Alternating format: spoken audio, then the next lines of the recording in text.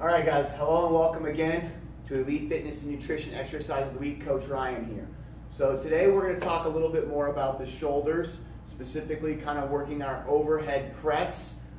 This will build on some of the things we talked about a couple weeks ago when we were working with the kettlebell, trying to really demonstrate good mobility and stability overhead. So considering or provided that you have proper extension overhead with your arms, which would basically just be keeping your back in a normal posture position and being able to raise one, or we're going to only work with one arm at first and then progress to two, but being able to raise arms completely overhead, okay, with your elbows straight, just like that, without compromising that low back and arching that back. All right, so if we can do that right there, then generally we can start working on some basic overhead movements. So we'll start showing you some of the first progression and how we build up here. All right, thanks a lot, guys.